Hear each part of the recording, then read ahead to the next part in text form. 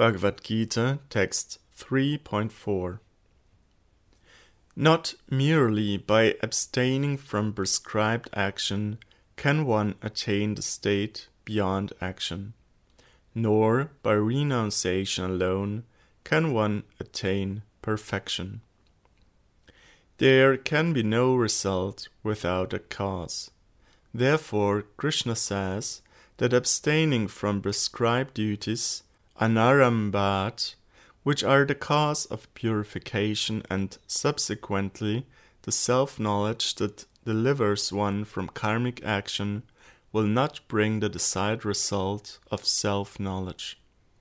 As for renunciation, sannyas, without prior purification, such artificial renunciation is fruitless. Beginning with this verse, Krischna elaborates over the next 6 verses on the necessity of purification through action. Unless one's heart is pure, one should engage in karma yoga. For knowledge will not arise from artificial renunciation in an impure heart.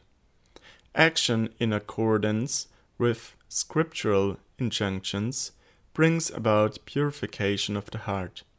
This is especially so when scripturally enjoined action is performed without attachment to enjoining the result for oneself. Nishkama Karma Yoga.